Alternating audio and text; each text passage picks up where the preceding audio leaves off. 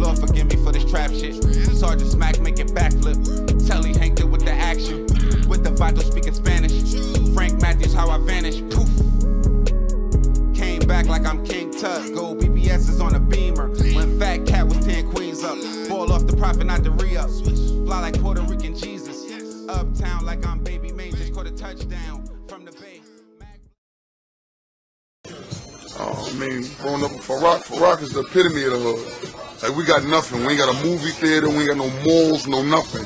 Ain't nothing but Guns N' Roses out there. So it is what it is. Like, what I'm doing is basically impossible. We ain't never had nothing. No basketball niggas. If you do your history, no football players, none of that shit. We ain't had nothing. So I'm like the great white hype, a new hope. A local rap artist on the verge of making it big in the rap world has been gunned down in Queens. Stacked Bundles was shot this morning. Stacked Bundles, a nigga out of Farak. They basically made it pop. Young half-lot that hung with the have-nots, and I'm on crack rock and popping the cell. You know the story. Yeah. We can take them to Farak to Brooklyn and Harlem on this one. Let's go. Like ballerines, let me remind you I'm getting a tattoo. Your caramel dream, your girl from Queens. They say I'm too pretty to be spitting 16. I should be on the screen posing for Maybelline or be a baby fat girl kitten on my jean. Hood star, broad, black Barbie doll. Pardon me if the cockiness bothering y'all. Just now you spit Kool-Aid, I spit acid out. Doing this since you would be by classic out. And these hoes wanna get at Nick. Why? Cause I back the baby daddy, she ain't seen him since. Nick so brother, a little white tee and some Air Max on. Some Dolce Gabbana, pretty panties on. Like, wait till the summer catch me up. Now I'm on my way to 5-5 front row with the rucker. And every baller wanna never give out my number. Only the email, cherrythorn.com, holla. Name a girl that's real as her. No, not them. Who's your best MCs? Nick, Fox, and Kim. Nick up in a Porsche box for the Benz. I married you, ma. I'm fucking with you. So you want to know what I'm saying? I'm making so happy. I better holla out Bundy, okay? Nice to meet you. Alright. Basically, I was grinding. Shout out to Lupe Fiasco. It's my nigga. He really taught me a lot about the music shit or whatever.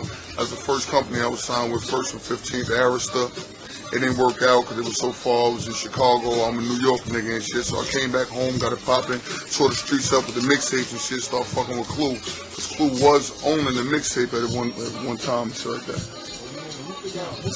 Yeah, that's my nigga. That's my nigga. Like, that's my nigga. So when you listen to the album, everybody heard the shout, they feel like, yo, how you know? It's my nigga. He told me a lot. Basically everything I know about the music shit.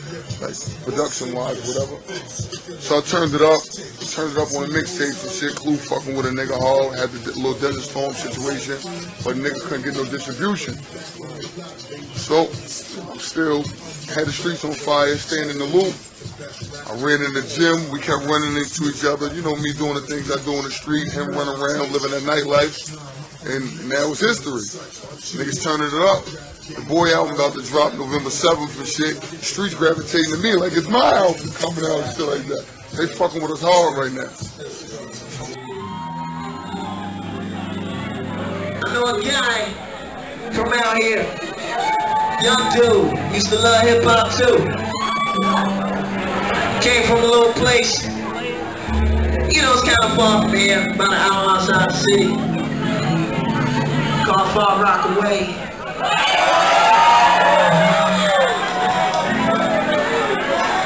From a project called Red Farm.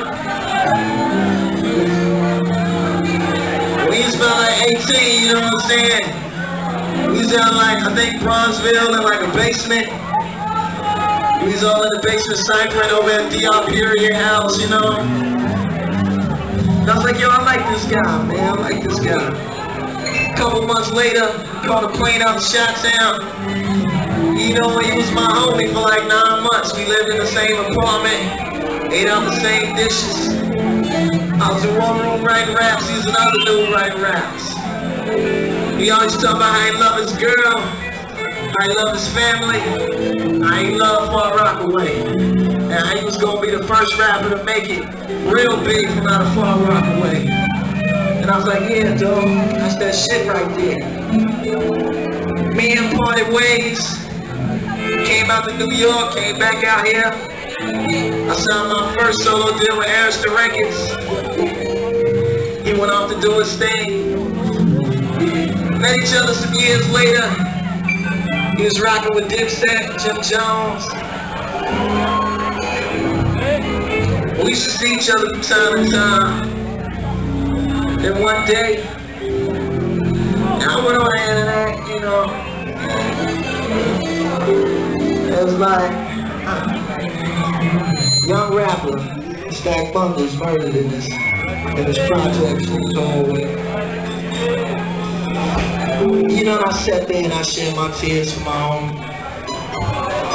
You know. Because even though he died, you know, and he went out like that, I know that hip-hop saved his life, you know what I'm saying?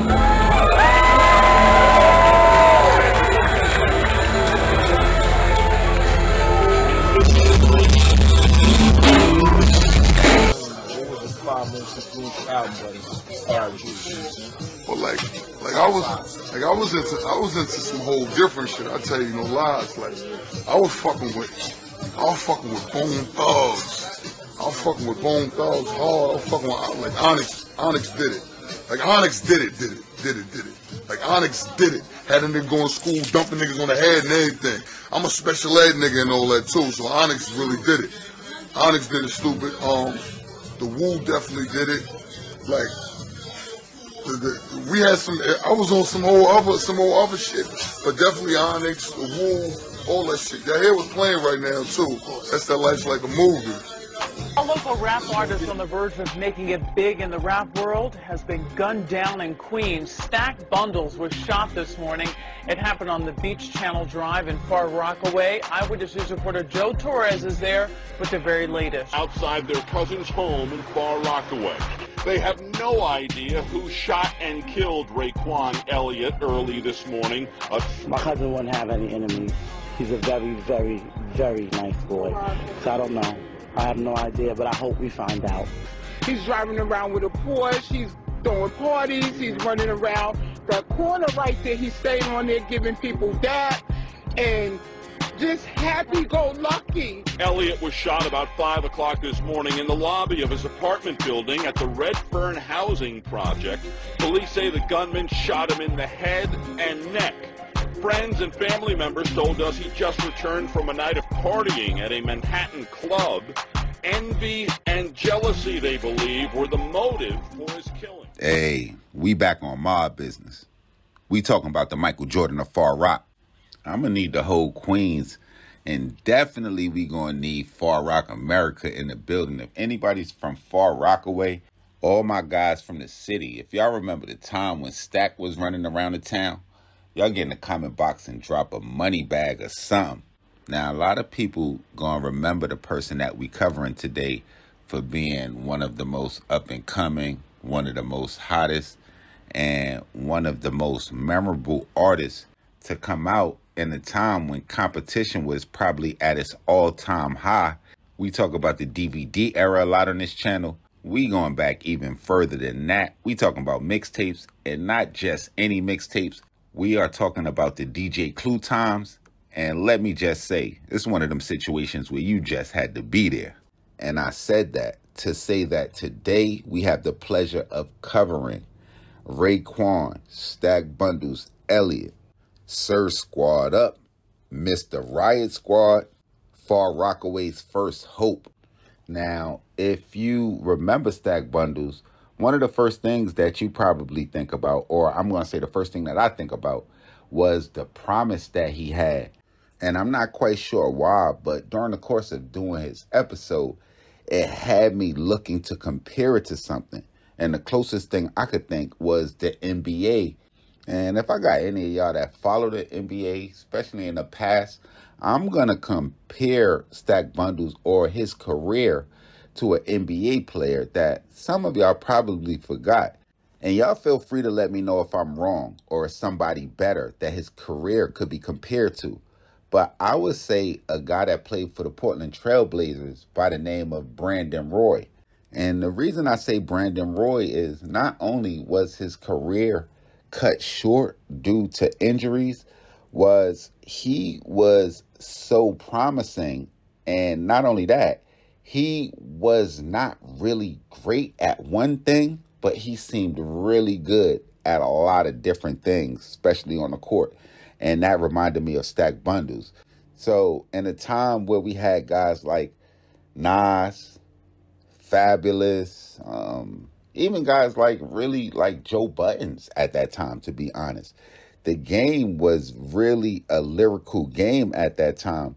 And Stack Bundles wasn't, I want to say, as lyrical as some of the people I mentioned, but he was like just as good. His energy was there. His originality was there. His punchlines was, all of it just seemed to mesh, and it made up the artist that we would grow to love named Stack Bundles. Now, Stack would get his start on 1st and 15th Entertainment, which would eventually be the home of Lupe Fiasco. But that situation wouldn't end up working out, and he would find himself on the mixtape market, where he would really, really go on to make a name for himself after he would team up with some of New York's top DJs at that time. And we talking Breakfast Club famous DJ Envy, where they would team up in 2005 to drop Rap's Makeover Volume 1. And he would apply even more pressure the very next year in 2016, when he would link up with DJ Clue, and they would go on to drop Bidding War, as well as Rap Makeover Part 2. And he would find himself in a situation with DJ Clue and his Desert Storm situation, where he was signed to them. They were trying to sign him. And I remember him speaking on a situation where it was an issue with distribution. But if anybody remember Clue at this time, Clue was formulating a serious roster. And at this time, I could remember Fabulous. And it's like Paul Kane came with Fabulous. Joe Buttons was messing with Clue heavy at that time. And he also was trying to add Stack Bundles. So you could just imagine that roster. And it was even crazier back in 2005 to 2007. And that situation and that conglomerate kind of reminds me of the Orlando Magic in 2000, when they tried to bring in Grant Hill and Tracy McGrady. And they even talked about adding Tim Duncan right after the Penny Hardaway and Shaq shit fell down. But just like the situation with Lupe's label earlier, that wasn't meant to be. And he would find a home when he would link up with Jim Jones and go on to join the Bird Gang. And at this time, Bird Gang would be at their height, where they had members like Max B, Mel Murder, Jaja. So with Jim Jones about to pop, the whole Bird Gang situation going crazy. And I remember Jim Jones would drop a 7 Day Theory tape with DJ Drama that Stack Bundles was featured on predominantly. And a lot of people that would go on and hear that tape, they would await to see exactly what Stack Bundles was going to do on his own. And just that alone would make the situation that would occur on June the 11th, 2007, all the more tragic, as hip-hop outlets would begin to report that Stack Bundles had been out partying the night previously. And after parking his Porsche outside of his projects, he would end up being killed in the lobby of his building.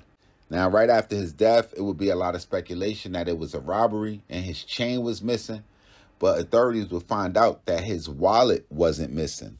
A few days after his passing, the XXL, as well as numerous media outlets, would report that a suspect in the murder of Stack Bundles was found shot twice in the head, execution style, in a house in Queens on 176th Street. The XXL would identify him as a guy by the name of Charles White, a person that I would go on to know very well from my time in VA. I just known him as Self Not God. And I never forget the last time that I seen Self, about a week before the murder of Stack Bundles. He had told me that he had been to New York and he had some big news to tell me. But before I could ever see him again, I would get a call from the person that semi-introduced us. And he would let me know that Self was killed in Queens. And that fucked me up, because the whole time I knew Self, he was asking me and my cousin if we could take him to New York so he can try to see what it was like moving around in the city. So for him to be killed in an abandoned house on 176th Street didn't seem right to me. Less than a month after the murder of my dog, an NYPD officer by the name of Russell Tomashenko would end up being gunned down on July 14th, 2007. The police would go on to identify a guy by the name of Lee Woods after Lee Woods' arrest, the Daily News would go on to link him to the murder of Stack Bundles.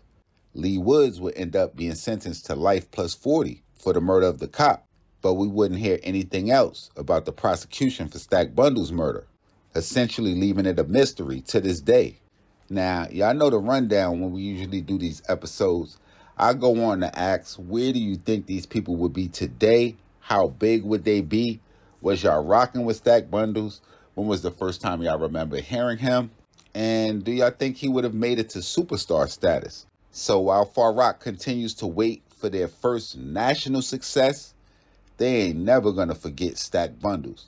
Y'all make sure y'all hit the red subscribe button right under this video so y'all know when this real Trill Spill shit is dropping. Y'all get in the comment box below. Y'all make sure y'all flooded, man. Y'all let me know what cities we need to go to, what stories we need to talk about, what gangsters we missed, what we got wrong, where we haven't been yet, all of that. Y'all make sure y'all follow me on Instagram, on Twitter, POP_A_LOT. Y'all crank that Stack Bundles in his memory. And y'all know we gonna be back with some more real Trill Spill shit. It's your guy Popalot. Mob, gang,